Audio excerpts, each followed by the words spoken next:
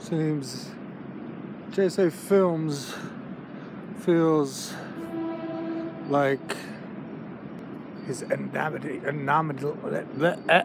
whatever that word is. I just feel like Bruce Wayne has been exposed as Batman.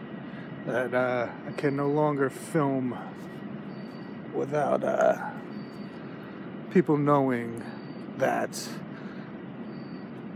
I'm Batman. I've said it many videos ago when working in the city that this is Gotham and Gotham is mine.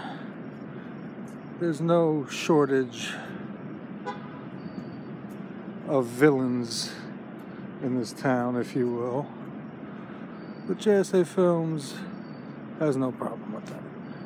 JSA Films has no problem being exposed to the forces, if you will, the forces that be, the forces that are, the forces that will.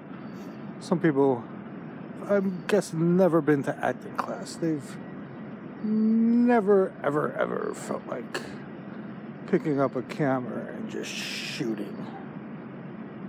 JSA Films, Batman exposed, out of the shadows, out of the darkness, and into the light.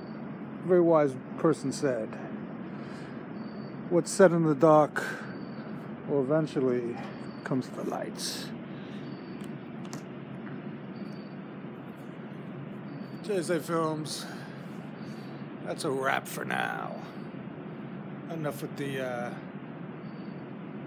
over dramaticism and over whatever isms. Just keep your isms in checks.